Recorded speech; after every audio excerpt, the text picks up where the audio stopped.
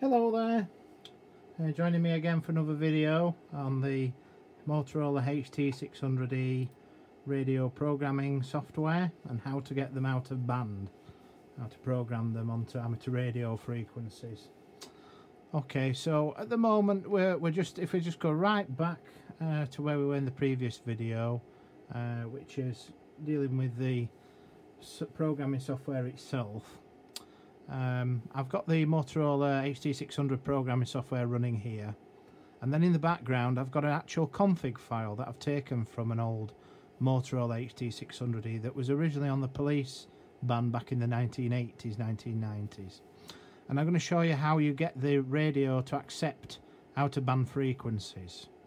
So if we just look at the programming software again, if you have a radio as I do, which is banded here 438 to 470 megahertz, which is obviously item number 5 in the menu, this means that this radio's firmware that's stored within it will only work between 438 to 470.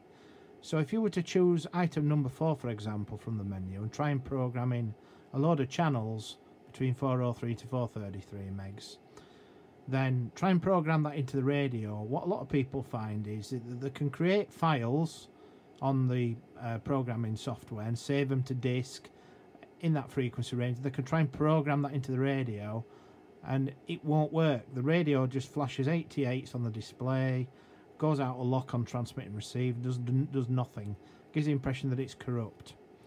So what I'm going to show you now is basically what radio amps often the traps fall into. So they'll select item number 4, which is 403 to 433 megahertz.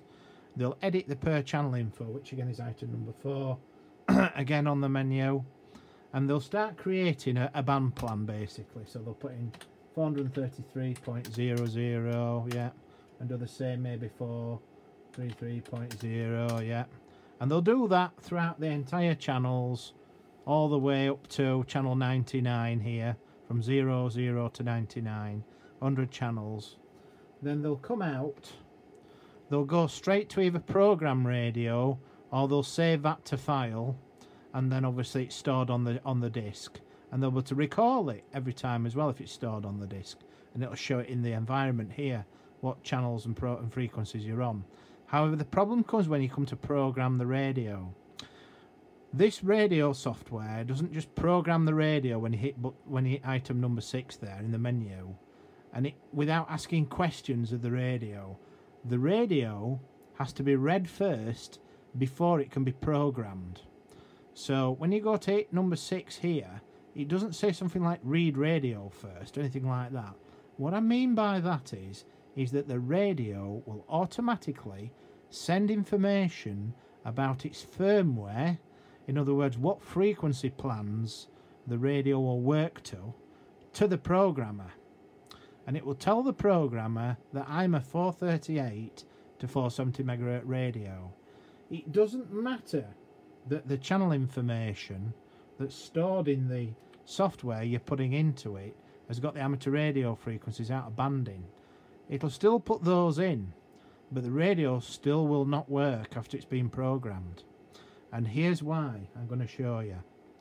If we just minimize that for a moment, all files that are stored by the Motorola HT600 exe file are stored in a file format called E31. Okay? So for example, this is a file I made many years ago for amateur radio frequencies, and it's called G7nRP19.E31. Now, these are the config files, so if you had lots of configs, you would see them all called E31 with the file name. So if we look at this in depth now, this is the file that I made a long time ago, and this contains frequency information in here, which I'm going to show you. And there's patterns to it. Once you recognise those patterns, you'll be able to do this yourself quite easily. So I've already opened up here an amateur radio frequency config, which works successfully. I'm now going to open up one that was originally for its designed frequency band of 438 to 470 megahertz, and this is an old Home Office police config. Now, straight away, we can see some patterns here. This is a serial number of a radio, for example, with a load of other parameters that look like there's some kind of configuration. Again here, these do look like CTCSS to me. 131.8, 131.8, 118, 118.8 Hertz. They look like CTCSSs. Not sure what that is, don't matter. But this is where it gets interesting. So this here is channel 1. If you notice, it goes 0, 1, 0, 1 again, 0, 2, 0, 2, 0, 3, 0, 3, 4. It goes right the way down, right up to channel 99. But if we look at the side of the channel 1, so we have receive channel, transmit channel, that's the way that they've architecture's made up. Then we have the frequency, 450, 525, 0. So that's the receive frequency. The transmit frequency is 464, 5250. These look like all the parameters surrounding the individual things that were in the per channel info, and that's what that is. That make up all the scans, CTCSSs, all that rubbish. And then at the end we've got these two here, 46s. Now what these are very important. These are what you change when you edit your own frequency. When you program a radio directly from the programming software with frequencies that are out of band, it will put them in here, as it should do. But it doesn't change these at the end. It will keep these. So the frequencies in here all change, but these won't. And so what happens is the VCO, these are the control words for the VCO and synthesizer. And basically, as you move the frequencies of the radio, even in band, these parameters change slightly. And the reason why they do that is so that it can keep the VCO and the synthesizer in lock on receive and transmit frequencies. And so these parameters need to be changed in order to get the radio to unlock. So you can use a notepad editor, you can use Microsoft Word, you can use any editor you want, WordStar, whatever. But what you mustn't do, you can edit frequencies in here if you want, but what you mustn't do is get this line or any of the lines in here out by 1 kilter, either up or down. So in other words, if you were to type in a frequency, for example, let's say 433.012, then 5, you've noticed there you put the decimal point in, which you don't need to do for a start off, and in doing that it's knocked it on 1 step further. If you were then save that file because you haven't corrected your mistake, try and program the radio, it'll corrupt it. So it must be precise. You've got to be very careful how you do it. As long as you're tidy with your data input, you're fine. So that frequency there, 433.0125, will be the receive frequency. The transmit frequency, again, we could have 434.500 megahertz, for example. Again, we've made a mistake, even though it's in line.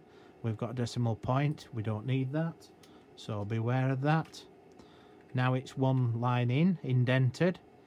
So again, that's an error, so make sure you correct that. So we've got 434.500 transmit, just for argument's sake. We then change these to M parameters. Well, what do we change them to? Here's what we change them to. This is an amateur radio band that I've created, which works. So channel 1, 433.025 receive, 433.0250 receive, 434.6250 transmit, and then we've got 22 at the end.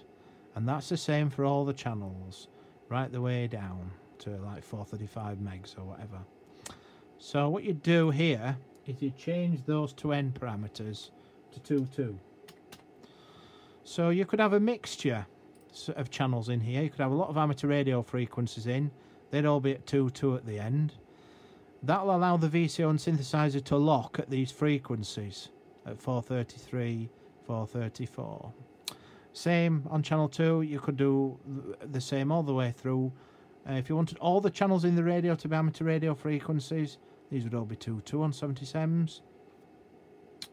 If you wanted mixed channels, you could then just do the channels that you want that are on amateur band and leave the rest that aren't amateur band the same as what they should be. And then you can put in PMR 446 frequencies, high band UHF frequencies. You could have a mixture.